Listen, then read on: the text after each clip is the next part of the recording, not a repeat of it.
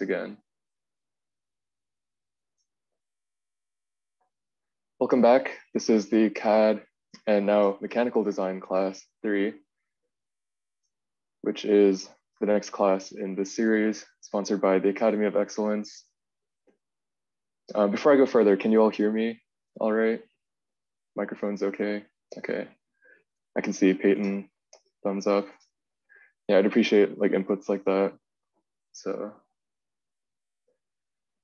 to introduce the course, just like the CAD 2 class, it's going to be co-taught by me, I'm Eugene, and also Jack, who I'm sure most of you know by now.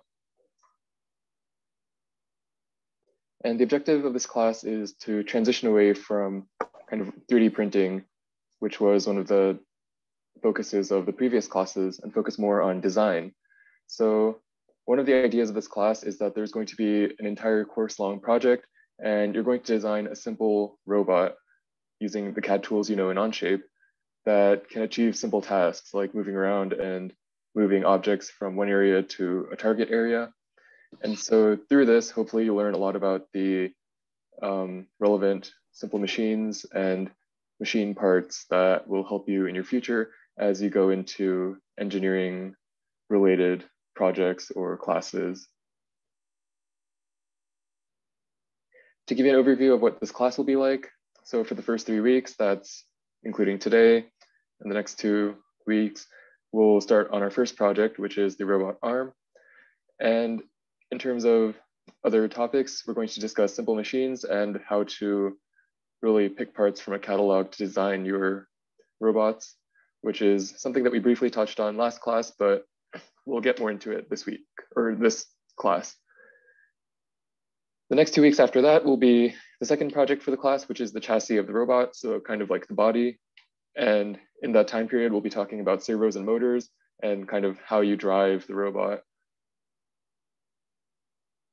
The last 3 weeks, which are weeks 6 through 8, will be the final project in a way in which we're going to make the robot's transmission and put everything together. So during this time, we'll also learn about what kind of sensors exist that you might use. We'll learn how to analyze physically systems that you design. And finally, for the last class, we wanted to have some special event. And so for this design that you'll be working on throughout the entire course, we want you to be able to have an opportunity to share it with your classmates and to us. So, sorry. In terms of expectations, just like I'm sure you're used to by now, the class will have part of a lecture in the beginning. And after that, we'll have some guided classwork time where we might work through something together, or I might give you time to work on your projects, and I'll be here to answer questions. Outside of class, we'll have some homework assignments and project work, similar to last class.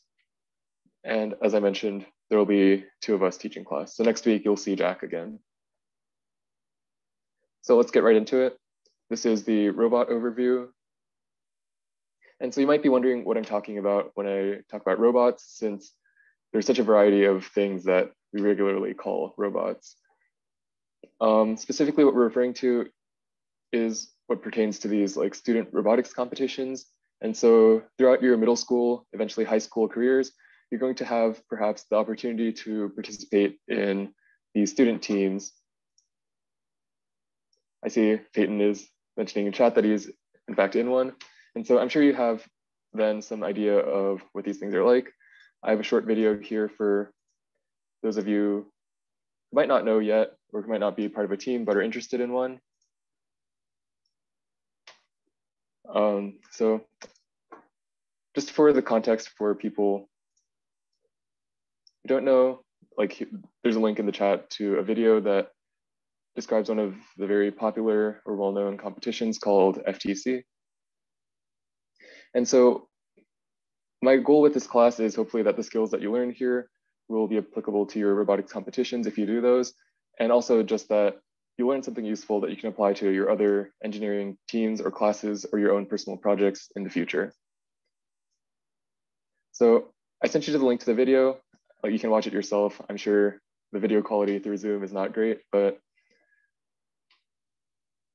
I'll have it on the share screen.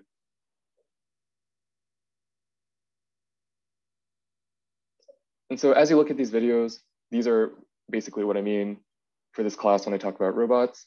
You can see it has like a body that everything is attached to. It has some wheels that allow it to move. It's got electronic parts that give you some control over what the robot does.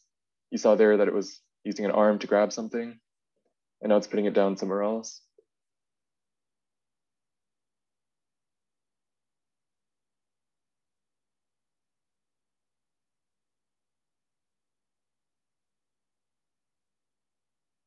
And so when you first look at a system like this, it's obviously a lot of parts that are moving together that have to work around each other. And that might seem daunting to design at first. As you learn like a kind of design process, I hope that by the end of the class, you'll be comfortable in seeing something like this, breaking it down into what components it's made out of, and hopefully being able to do something like this on your own.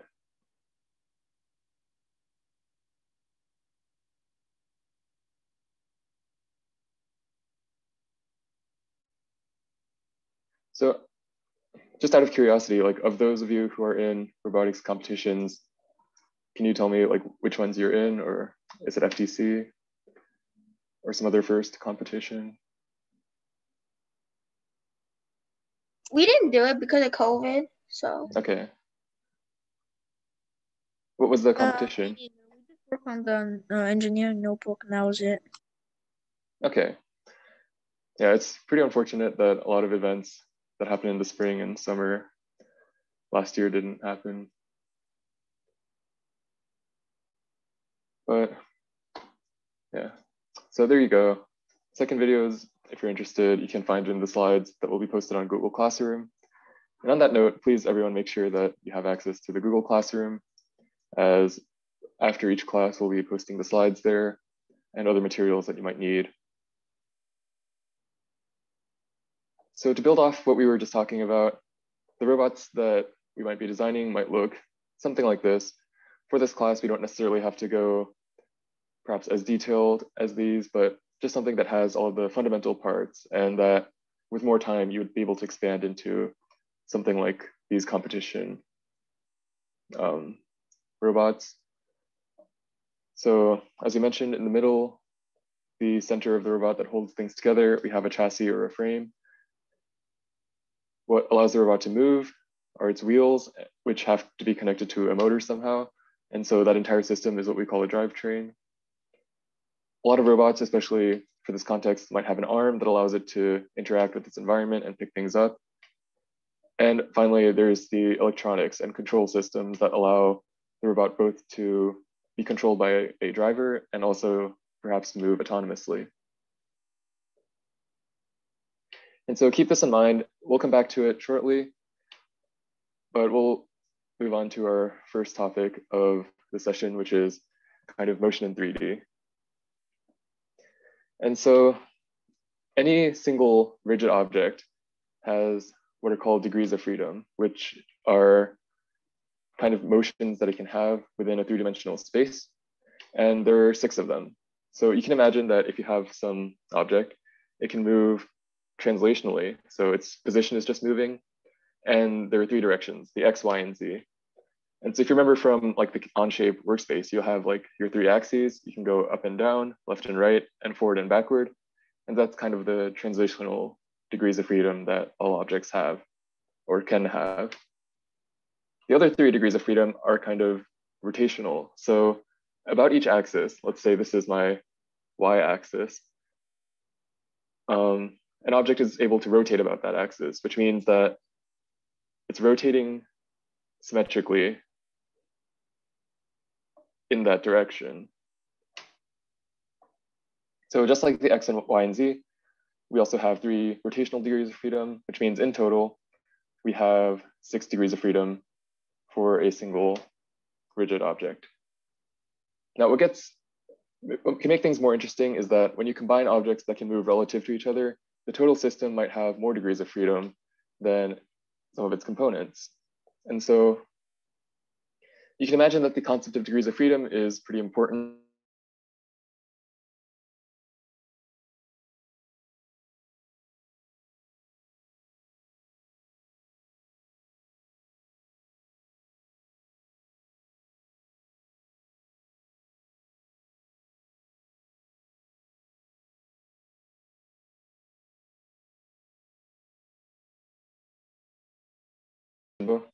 As our first kind of discussion question, I want you to look first at the 3D printer. It's just a traditional 3D printer that you might be used to. And so for the system, like how many degrees of freedom does it have? And feel free to just unmute yourselves or type in the chat. I want you kind of to think about the translational and rotational degrees of freedom that a 3D printer has in its moving parts.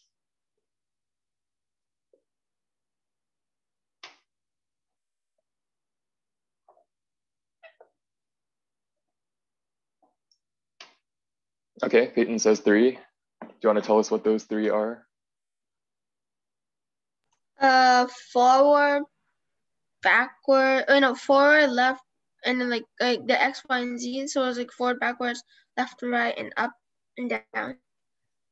Right, that sounds reasonable. And so in this one, you kind of have 1 degree of freedom with the stage here. You can see it moves like in and out.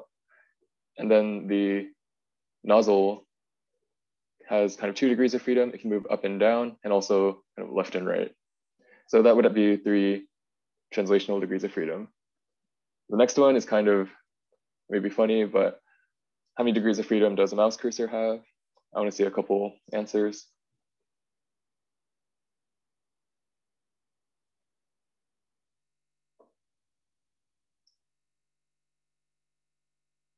Okay, does anyone else have ideas? It's just Peyton this class. I want to hear one person say something.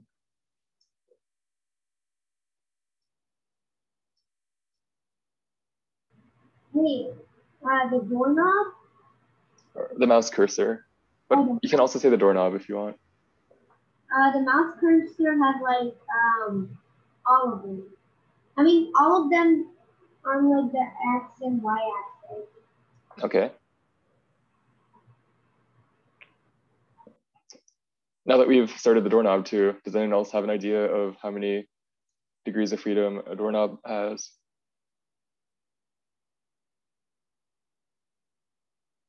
I think the doorknob only has 1.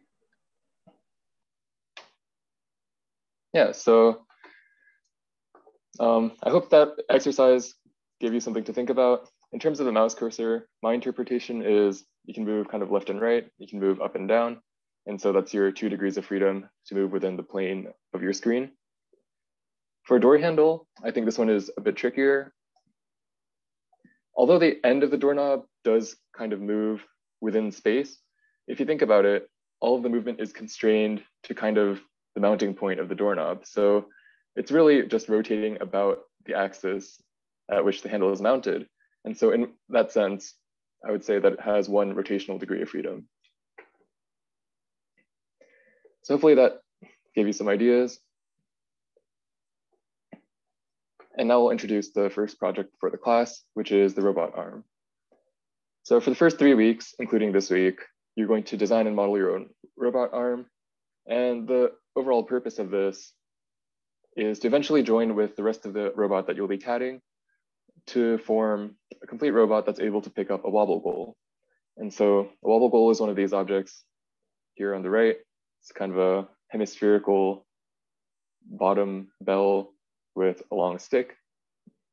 This whole thing's about, I think, less than 1 foot tall, weighs less than a pound or about 1 pound. And so hopefully you can imagine kind of holding one of these in your hand, and you're going to design an arm that's able to pick this up. So things that I want you to consider, if you have a robot arm, like what are some ways that you can attach it to the rest of the robot? I guess I kind of want you to put out some responses to this. Like, what are some common ways that you can attach like one system of a more complex system to another part? So what can you use to attach, say, just an arm to the rest of a robot without the arm? In the CAD or in like real life? Both. So the thing in the CAD you can use the fasten mate or like the revolute mate. And like in real life, you can use like a nail or like maybe some really strong adhesive. Yeah, so fasteners like nails, bolts, screws, those would all work, as would adhesives. does anyone have an idea of why we might prefer one over the other? Like, I think we would choose bolts and like screws over adhesives, because adhesives over time they might get like non-sticky, they can fall. But then the nails, as long as they're staying in place, they won't fall off unless someone like screws it off. Yeah, so those are all valid reasons to pick one kind over the other. As for the next question, what kind of subcomponents do you see within an arm? So maybe consider your own arm. Like if you had to organize it into some distinct systems, what would you call those maybe? Your elbow, your above the elbow, and like from your elbow to your wrist, and then your palm.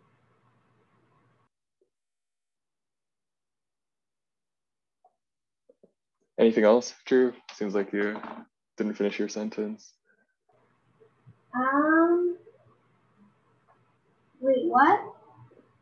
Was there anything else you wanted to say? No. It seems like you got, okay. Yeah, so Drew said the elbow, like kind of the forearm. Is there anything else really important in an arm that lets it do things that arms do?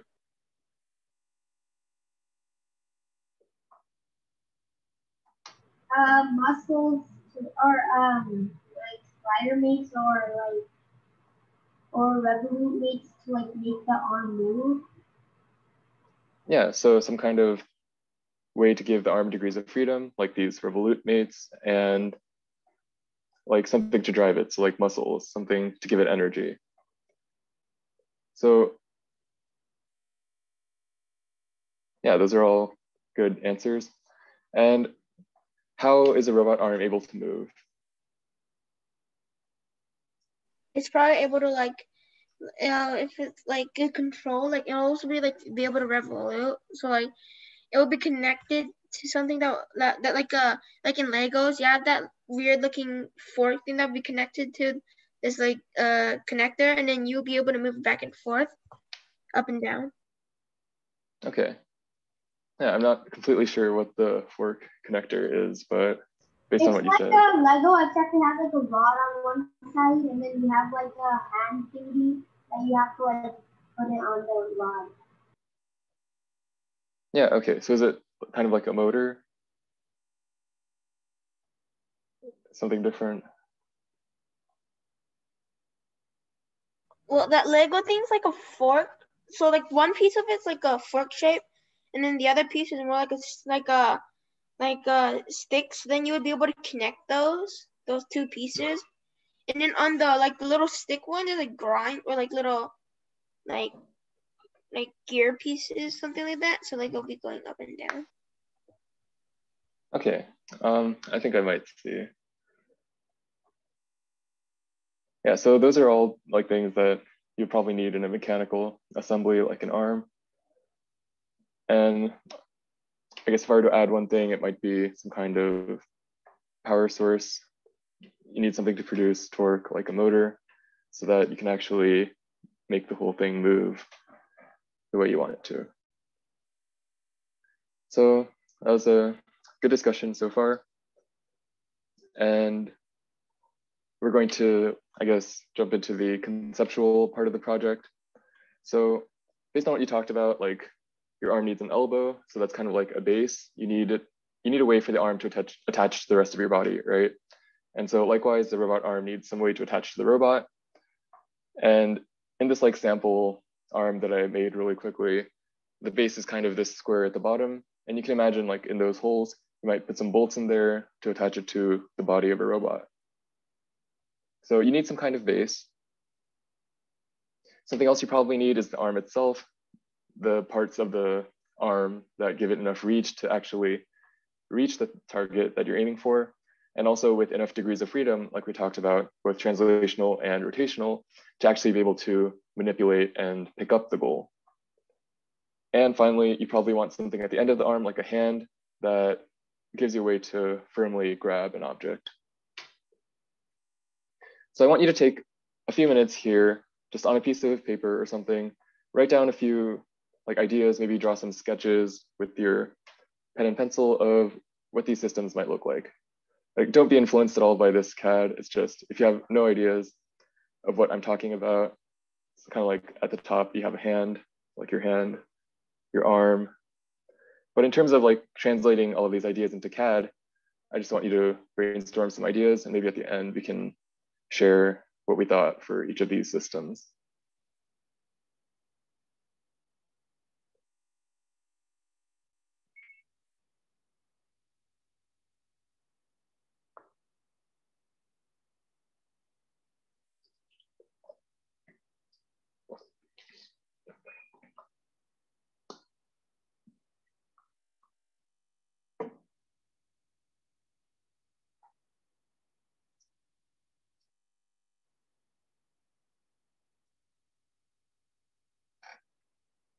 Wait, so are we just drawing the claw we see?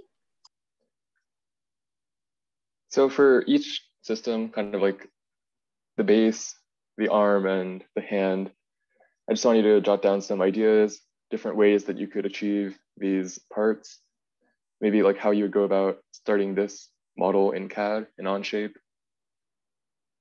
Just things like that, just general brainstorming ideas.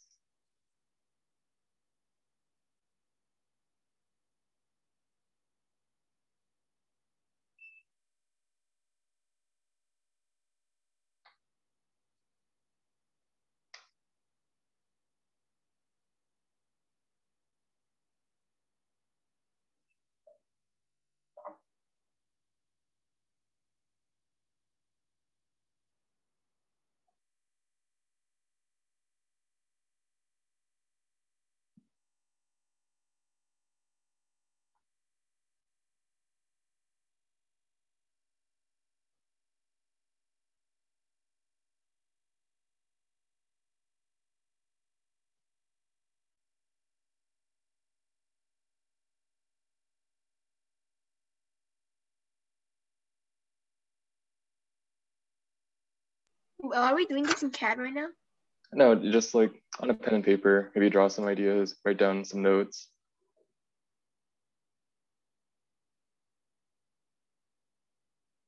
Maybe think about similar things that you've seen in your personal experiences.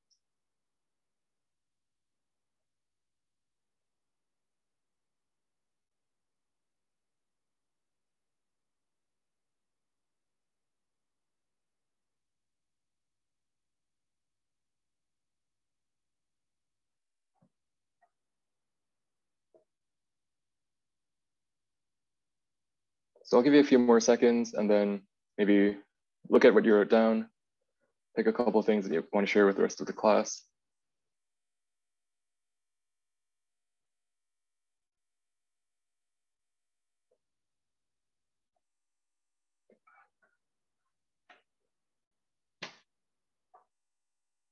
All right, so does anyone start off with want to share about some things they thought about robot arms? Like for the draw, so what I wrote is like I just wrote like the robot arm. Like what we can do is like we can have revolute links on all the connections, so we can like make it have many like the DLF. Okay.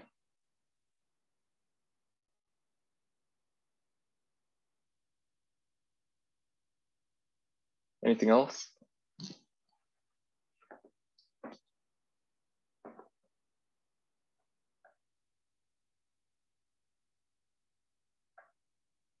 Or anyone else? I was sort of thinking the same thing. Okay. I guess, where are some places where you've seen like real robotic arms? Factories. Okay. Right, and you can imagine, like, although most arms are very different because they have very different applications, a lot of the things that you have to consider, like how you're going to mount them, how far they need to reach, what they need to be able to do, are all still concerns that they think about. So for this class, we're going to start off with just the base. And what we're going to do today is kind of different from what we've done before in previous classes. So it's much more open-ended. There's still going to be some constraints, but instead of just following what we're doing or just following a drawing, you're going to come up with something on your own. So the first constraint is kind of the bounding box. So the maximum size that this object can have. So no matter what you make, we want it to fit inside of this imaginary box that's 8 inches by 8 inches by 8 inches. And you can imagine that's a restriction that might come about just because of the maximum allowable size of the robot. In this case, it's just, this is what it is. And so as you start your design, make sure that you don't CAD something that ends up being larger than 8 inches cubed. The second constraint is that you want a mounting bolt pattern. So we want your base at the end to have 4 holes at least that go all the way through, kind of like you see in this example. And that's so that you can have bolts that'll allow you to mount the base to the chassis of a robot. So you want clearance holes for bolts, which means you want to follow a standard bolt size. So if you're familiar with standard screws and bolts, you could use a tap chart. If not, just go with something like 1/4 or use the hole tool that we talked about when we were doing the air engines. And finally, make sure you leave like enough space just free around the area of the bolt, because you can imagine when you're putting things in and you're assembling this in real life, you want to have enough space where you can actually fit the bolt where the hole is and maybe like fit a wrench in there too, so you can tighten it down without being obstructed by something that you designed. And the last thing that you have as a constraint is that you need an arm attachment point. So it's kind of these 2 tabs that are sticking out in this example. We want you to have some kind of hole like here to mount the first arm member to the base. And there needs to be enough clearance so that later on when you design the arm, that the arm is going to be able to attach to the base. So basically this is what you're working with. All you know is how big, the maximum size that you can make this base, that it needs to have at least 4 bolt holes, and that you need some way to attach the arm to it later. And so at this point, I just want you to go to Onshape, create a new document, and start designing your base. If you want to start like sketch out some ideas, maybe you have some good ones from our brainstorming that we did a few minutes ago.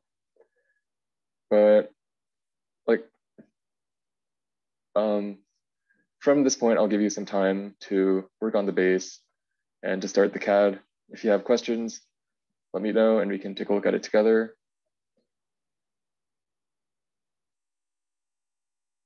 And in a few more minutes, I'll start like a CAD demonstration of something, general things that you might want to look for as you do your design. But for now, just get started.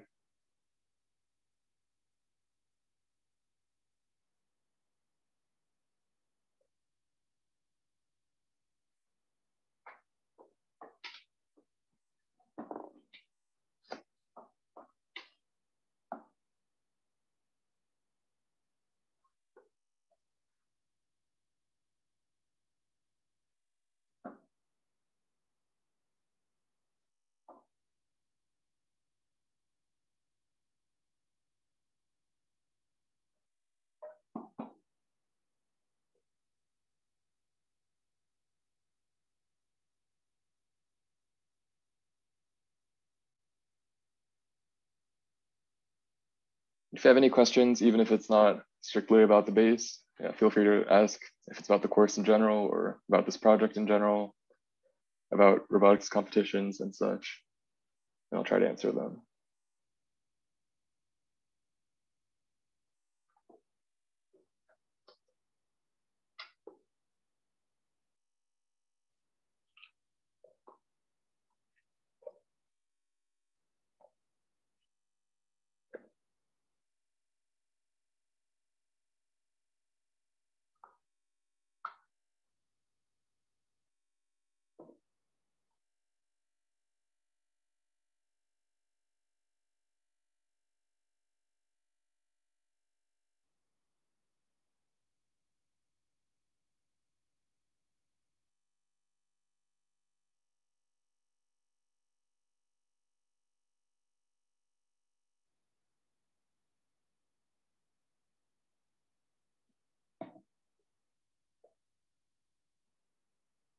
And if you're having trouble getting started, don't be afraid to speak up or send me a chat message.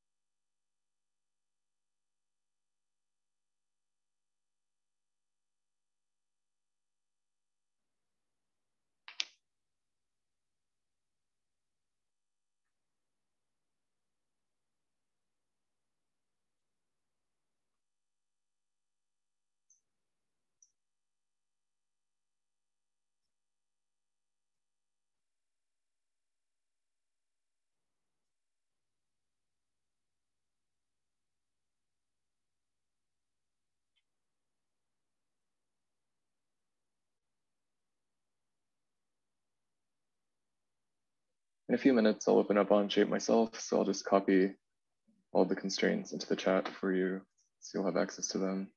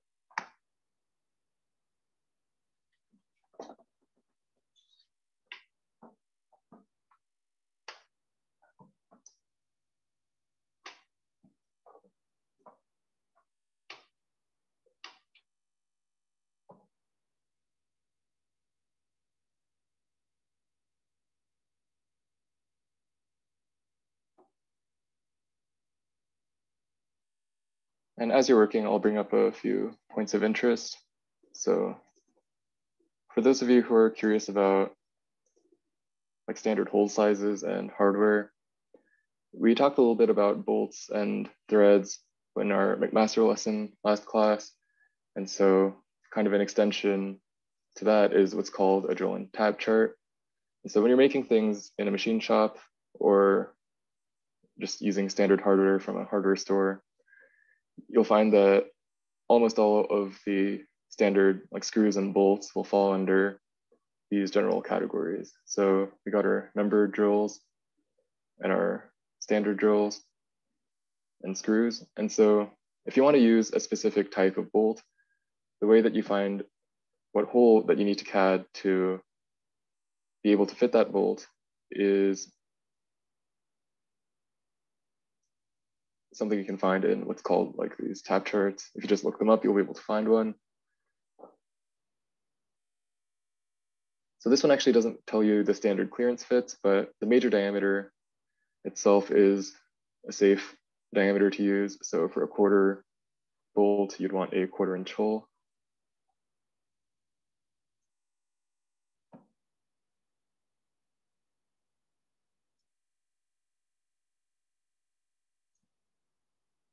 Something to note is that the Onshape hole tool actually takes care of it for you. So you can just input, if you use the hole tool instead of an extruded cut, what kind of hardware you're using, and it'll create the correct size diameter.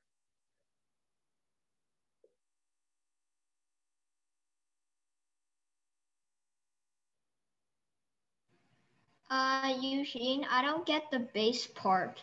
Like I've been trying to figure it out, but I don't know. So what? I don't get the base must fit within 8 times 8 times 8 or 8 by 8. Okay. So the first constraint is just kind of a limit to how big you can make it, since just looking at a CAD model, you don't really know how big it is in real life, right? This thing that's on my screen right now, this could be like really small, it could be very large. And so first constraint just defines that the length and the width and the height of the entire base need to be less than 8 inches each. So it can't be 10 inches long. It can't be 10 inches long, even if it's less than 8 inches in another dimension. If you had an imaginary box that's just an 8-inch cube, you'd be able to place your entire base inside of it. Oh, so we can make like our own size for each thing? Right. Okay, thank you.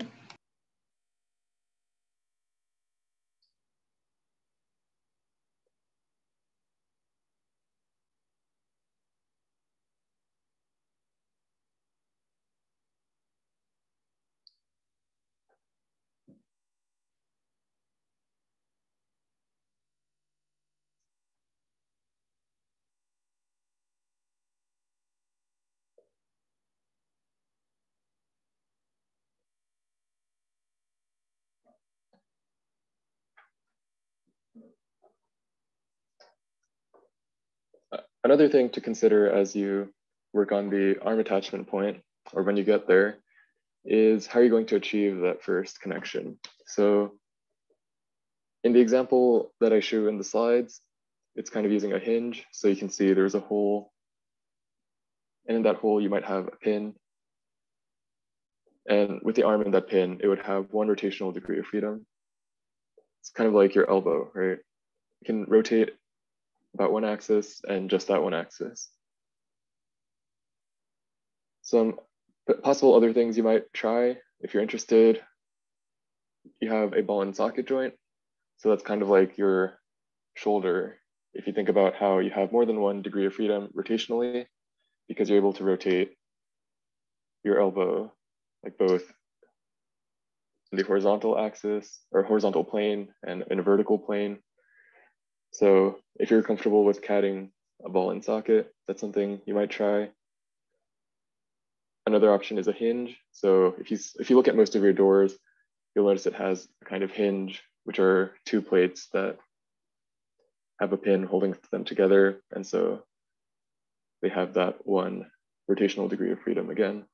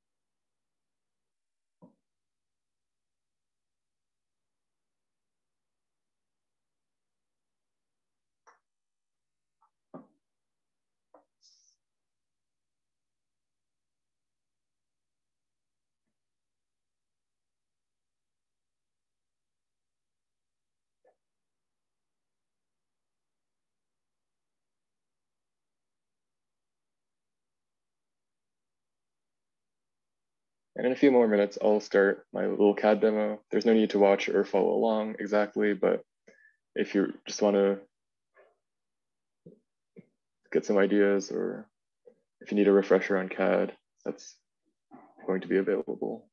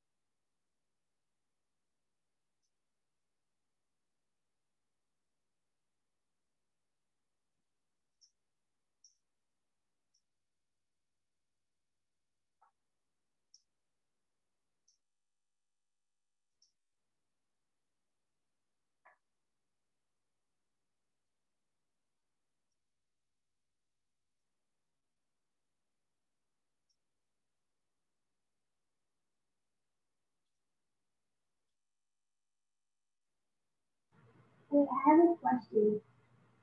Okay. How much like do you want the circles to be? Sorry, could you repeat the question? How much do you want the circles size to be? So that's mostly up to you. Just make sure that it's something that a bolt could fit inside. So 1/4 inch is What's the safe. recommended size?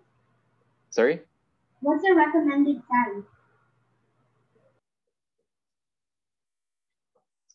One bolt that's very commonly used is 1/4 inch and 20 threads per inch. So the clearance for that is 0.25 inches. One way that, if you're not sure what to do, that you can do is to use the hole tool like we did for the steam engine. And so that just lets you have these options with the ANSI. In this case, it already knows, maybe I want a clearance hole in this case, and I can specify that I want a 1/4 inch hole.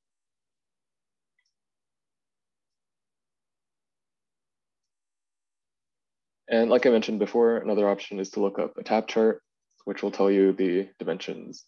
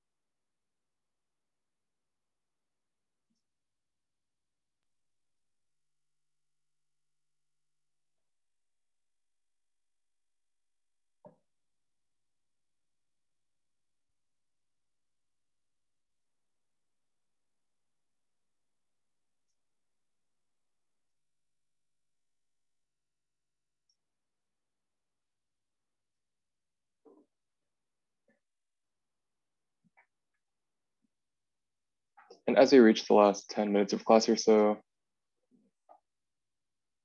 I might ask a few of you to maybe share your designs.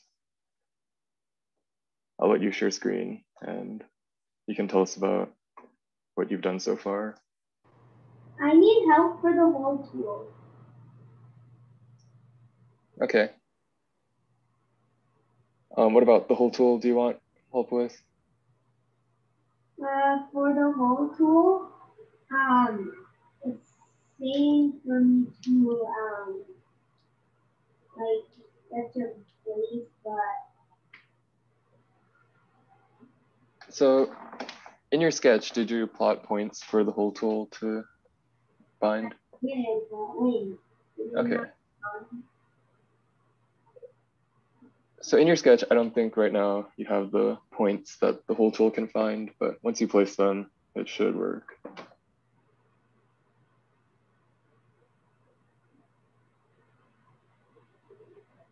Right now the sketch is hidden, so in your left tree, just click the eyeball, and now you can see the points. And so using the whole tool, it should allow you to select those points. I'm having trouble with the points, like the point, like I'm dimensioning the points. Okay.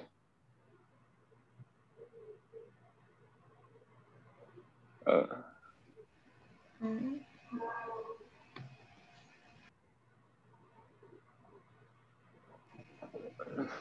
not sure who asked the question, but It's Alex. Alex, okay. If you want to show us what you have trouble with, I'll take a look. Here's my thing. I every time I click the dimension tool, and it's like I don't know where to dimension it. I click everywhere, but it just doesn't work. And I think that should work. Just type in a number there, press enter. right. 5. Okay. All right, so that worked. Now it still has 1 degree of freedom left, and that point can still move up and down. Oh, so here. Is that here? yeah. Oh. Oh. And so using a mix of relations and dimensions, hopefully you can fully define this sketch.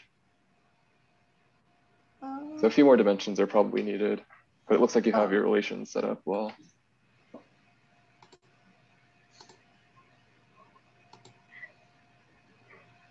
Oh, yeah. Oh.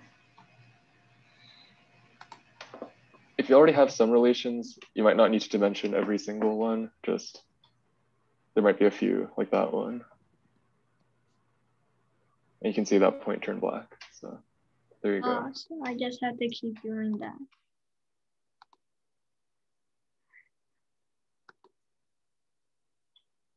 Just keep in mind that some of those dimensions you don't need because you made them horizontal and vertical. Yeah, so there you go.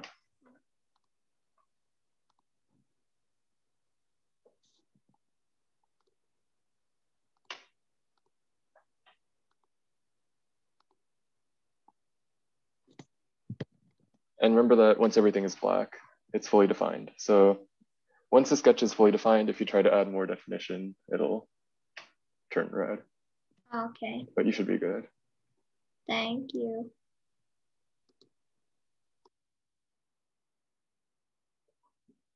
So with 5 minutes left, if anyone who's made some good progress wants to share, I'm pretty interested to see what you've come up with so far. Yeah, just feel free to share screen. Not sure, but I'm just not done with the. I'm not done with the little curvy part on the top, but I'm working on it. That's fine.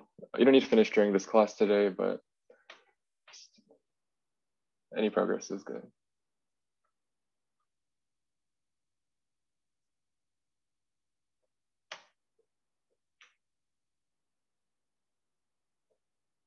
Yeah, it looks good. I see you've got your 4 bolt holes. Seems like you're under 8 inches squared.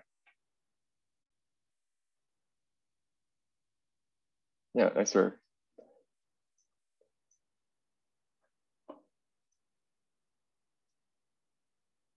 And so hopefully everyone sees like the CAD flow that they will take to eventually make the whole thing.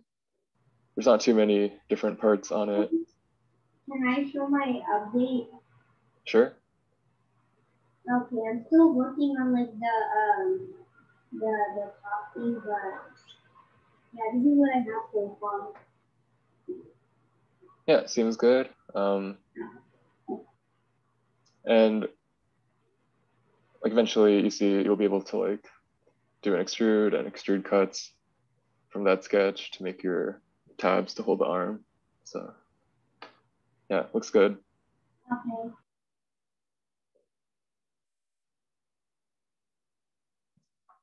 So maybe one more person if you want to show what you have so far. If not, I'll go back to the slides.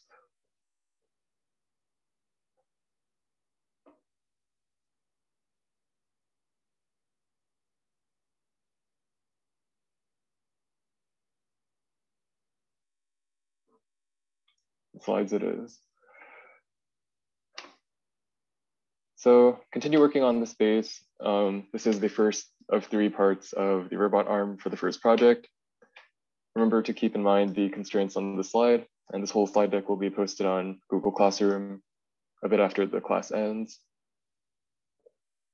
Next class, we want you to have the base finished because we're going to start working on the arm part of the arm.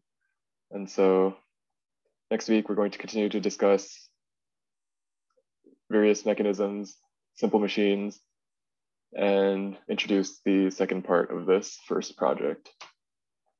So with that, I'll let you continue working to the end of the class. If you have any questions, I'll stay here to answer them. But otherwise, that is all that there is for the class.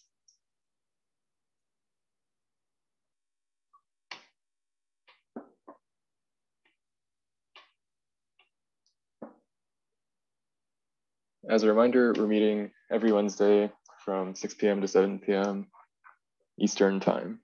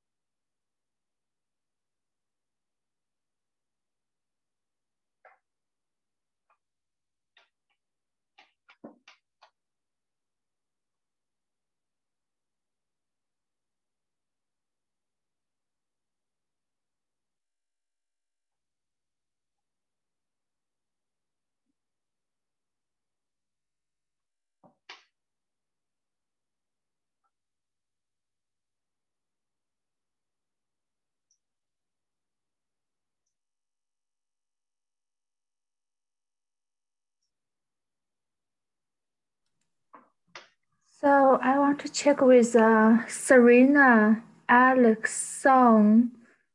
So they both are in the robotics team. So are you working on that, Serena and Alex? Yeah. Okay, can you screen share what you have achieved so far in the class? Not really. Not really. That's okay. So how about Alex? Not ready. Okay. Anyone else? Yeah. No. Oh, Alex Wu. How about you? Wait, what?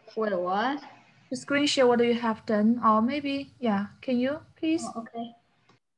And Jacob is to here. He has left, right? Okay, Jacob has left. Wait, like for today's robot? Yeah, what do you have done? Yeah, what do you have done?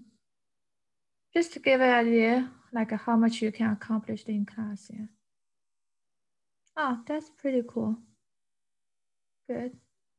So Peyton, thank you for sharing. How about you, Peyton?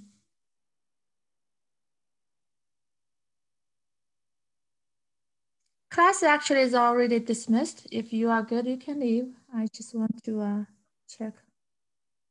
Nice. Good job. Thank you, Peyton. So how about Daniel? No? Okay, Daniel. Wow, nice, interesting. Thank you, guys. Thank you. Okay, see you next class. Bye. Thank you. Thank you. Bye-bye.